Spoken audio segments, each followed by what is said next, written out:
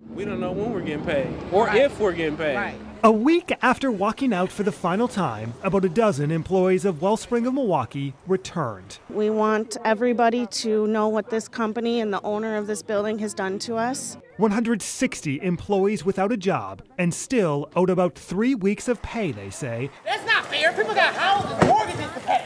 After Wellspring of Milwaukee abruptly closed last Thursday, ending in a chaotic scene for the nursing home patients and staff. No communication in the building. People have just been at their wits' end.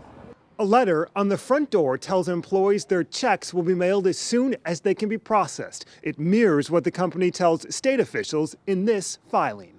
Adding, employees will be paid in accordance with our normal payroll practices. Do you think you'll get paid like the company has told you?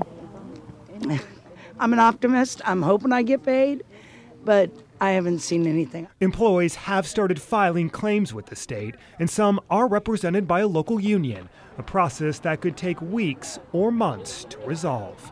In Milwaukee, I'm Matt Smith, WISN 12 News. 12 News reached out to the company that owns Wellspring of Milwaukee. They have not returned our calls. And